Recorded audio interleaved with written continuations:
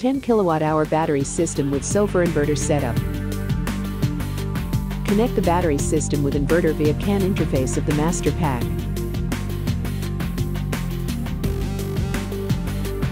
And connect the battery packs via RS485 interface. The connection wire is one in the Sofar package with a 4-pin connector. Check the DIP address. Slave pack, number 1. Master pack, number 5. After the connection, we need to set the parameters of the inverter. Go Basic Settings. Choose Advanced Settings. And input the password 0001.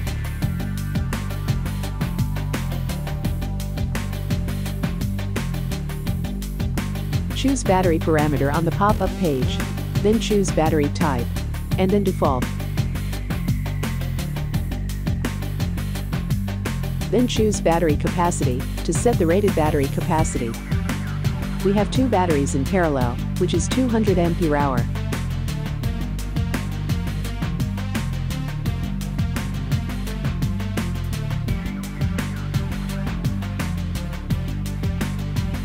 Then choose the discharge depth and set the discharge depth value at 80%.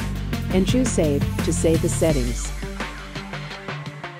Then the whole system was set up successfully. Thanks for watching. If you like this video, please subscribe and stay tuned for more updates.